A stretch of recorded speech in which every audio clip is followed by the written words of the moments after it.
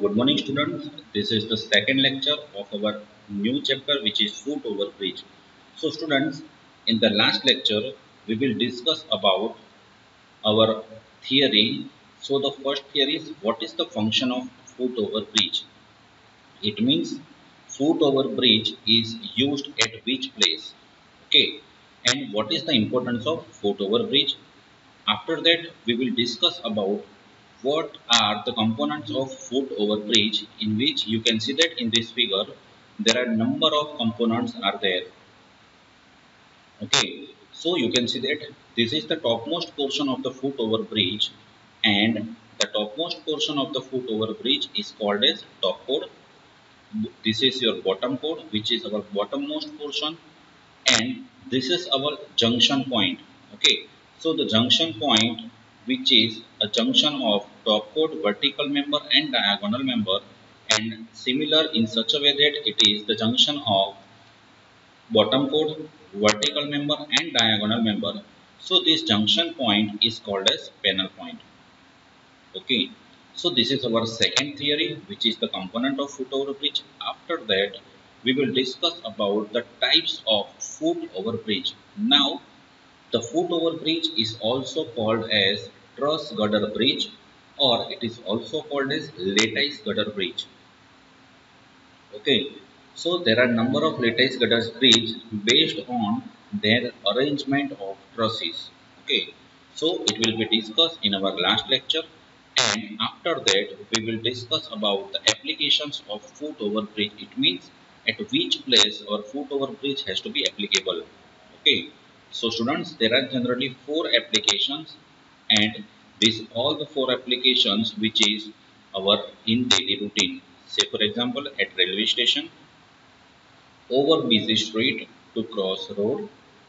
Next is to connect a two high-rise building at some higher level, and at last it is to cross the stream of moderate width. Okay, so students, after that we will discuss about the design step of foot over bridge, in which there is 15 steps. So students, in the last lecture we will discuss up to this point. Okay, now we are moving further to our first example, which is the design of foot over bridge, in which in your syllabus there is two type of foot over bridge. First one is N type of foot over bridge, and second one is W type. Now W type is called as Warren type of foot over bridge. Okay, now students, one question asked in your Viva that the types of foot over bridge, in which there are three types of foot over bridge. First one is through type, second one is deck type, and third one is semi through type. Now the question is, what is the difference between all these foot over bridge? So in through type of foot over bridge, this is your floor system. Okay, so flooring is connected to this bottom chord. So when the flooring is connected to bottom chord, it is called as through type of foot over bridge. Similarly, the opposite, when the floor system is connected with the top chord, is called as deck type of foot over bridge, and this type of foot over bridge generally see in hilly region. Okay, and in semi through type of foot over bridge, our floor system is connected in the between of top chord and bottom chord. Okay, so students, now we are moving further to our first example, which is the design of N type of foot over bridge, in which the data is design a steel foot over bridge for the following data. Now your data is length of foot over bridge is 24 meter. This length is also called as span of bridge, is called as 24 meter. So you can see that this length is 24 meter. Next is width of walkway. Now width of walkway is generally seen in 3D view. Okay, so this width of walkway will be discussed in the next slide. So it is 4 meter. Now third is flooring. So the flooring is 110 mm thick RCC slab. Next is floor finish. Okay, so floor finish is given as 0.75 kilonewton per meter square. And live load. Live load is also called as pedestrian load. So the value of pedestrian load is 5 kilonewton per meter square. So these are the main data and loads given in our equation. Next is use N type of foot over bridge. Okay, so you can see that this is our structural system in which you can see that this is a N type of figure. So we have to use N type of foot over bridge and design all the components. Next is assume suitable data if necessary, and E is equal to 250 megapascal. Now what is E? E means yield stress. Okay, so you all know that the yield stress of the steel plate is always remain 250 megapascal. Now 1 megapascal is 1 Newton per mm square, and last one is FE-410 megapascal. Okay, so the value of ultimate strength of plate is always 410 Newton per mm square.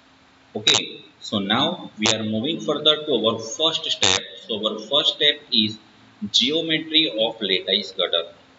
Now, after the find out the first step, we are moving further to our second step, which is the design of cross beam.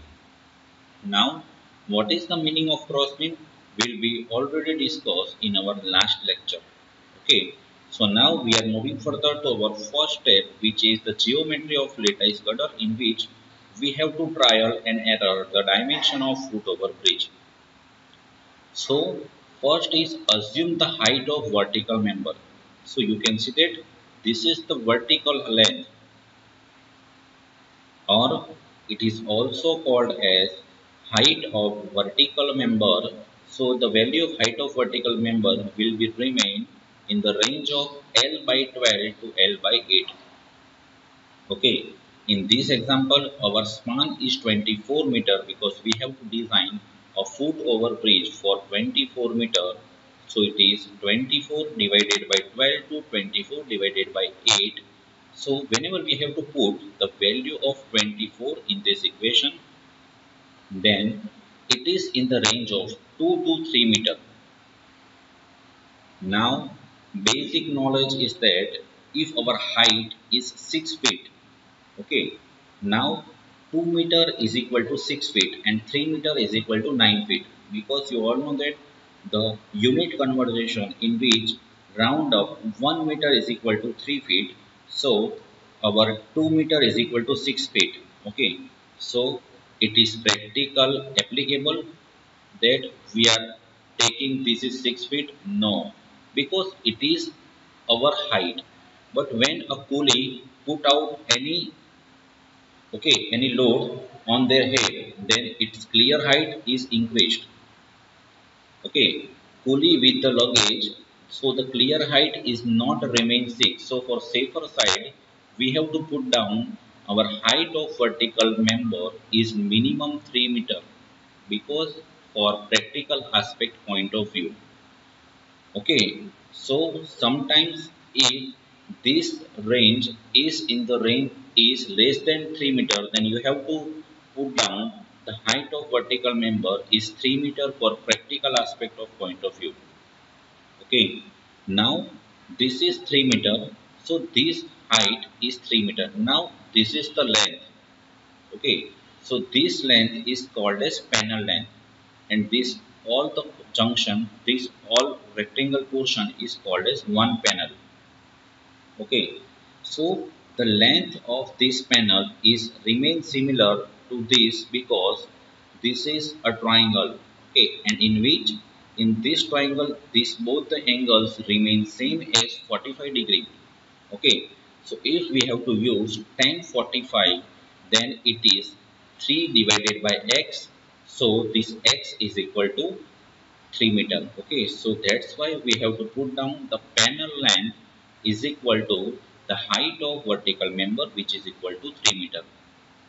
Now if this length is 3 meter, which is our vertical member's height, and the height of horizontal, which is the panel length, is also 3 meter, then whenever we have to find out this length, this is the length of diagonal member.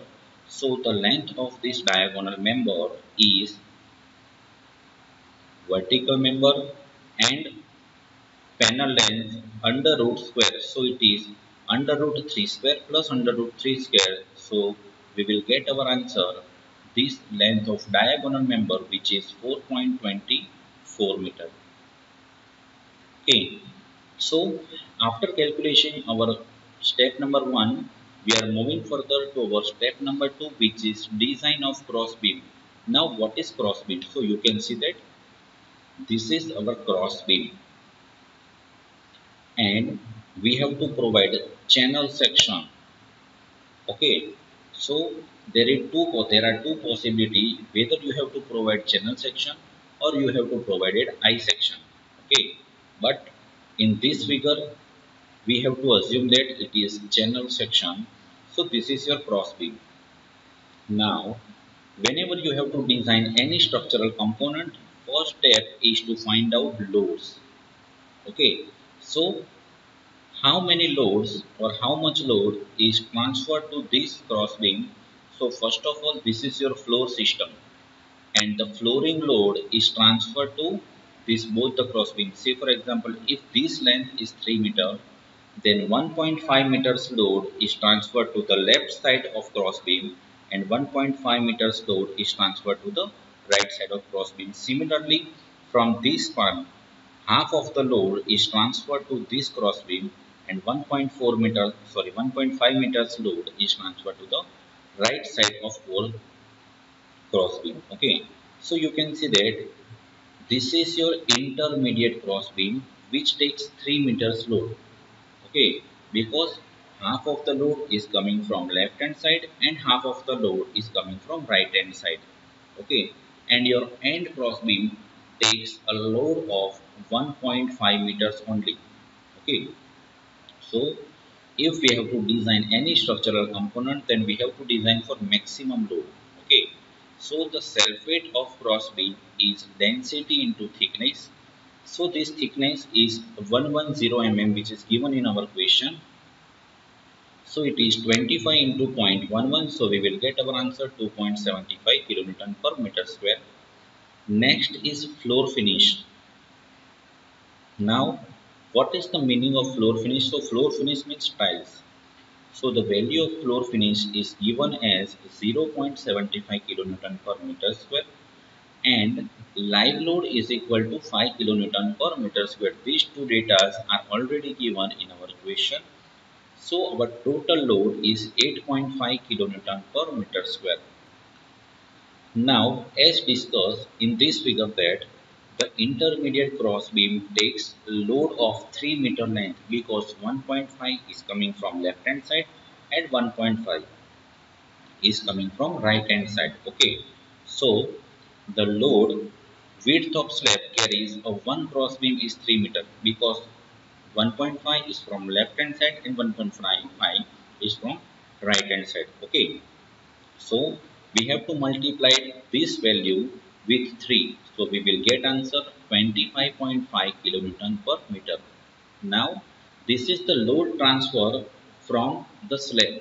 But whenever we have to design any structural component, then we have to assume that the self weight of that component also. Okay. So that's why we have to assume that self weight of cross beam is 0.5 kilonewton per meter. Now the total load is 26 kilonewton per meter, because it is 25.5 plus 0.5, so it is 26 kilonewton per meter. But this load is unfactored load, and whenever you have to design any structural component, you have to design for a factor load. So the total factor load is 39 kilonewton per meter. Okay. Now this 39 kilonewton per meter load is acting on this cross beam like this UDL. Okay. Now this load is acting on this cross beam having a span of this. This span is 4 meters. So you can see that This is 4 meter, which is your width of walkway. Okay, so now we have to find out maximum factor moment, because whenever you have to design any structural component, first step is to find out loads. After calculating loads, you have to find out moment. Okay, so the moment is WL square by 8, because we have to assume that it is simply supported on both the ends. Okay, so the WL square by 8, in which your value of W is 39, L is 4 meter, because this load is acting on this one like this.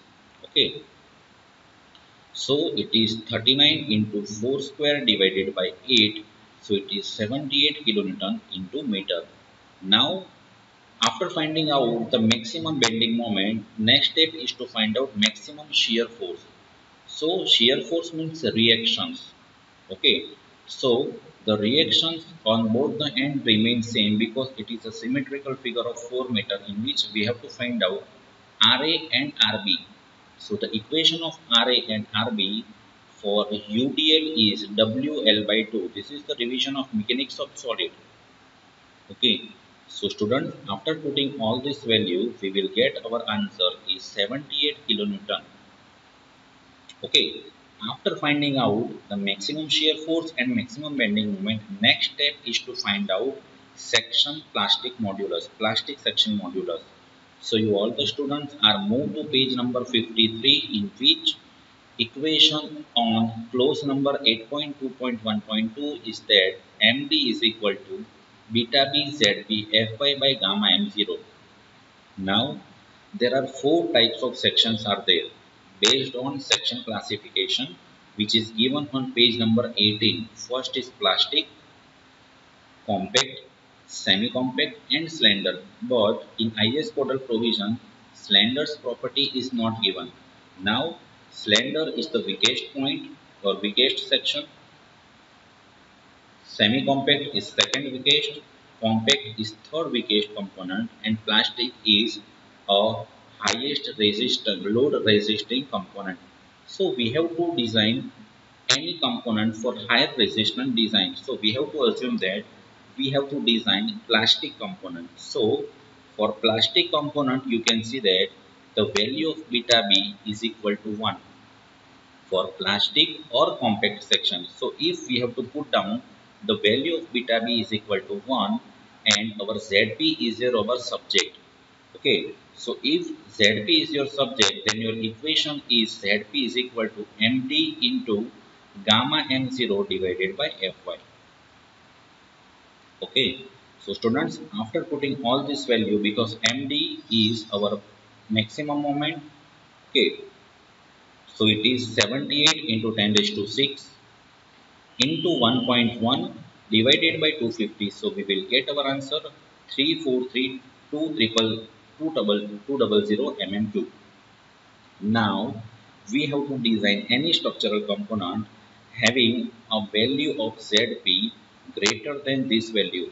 Okay, so in the next lecture we have to design a section having a value of ZP greater than 343.20 cm cube from the IS codal provision, on which on page number 139-140 our value of ZP is given on that page.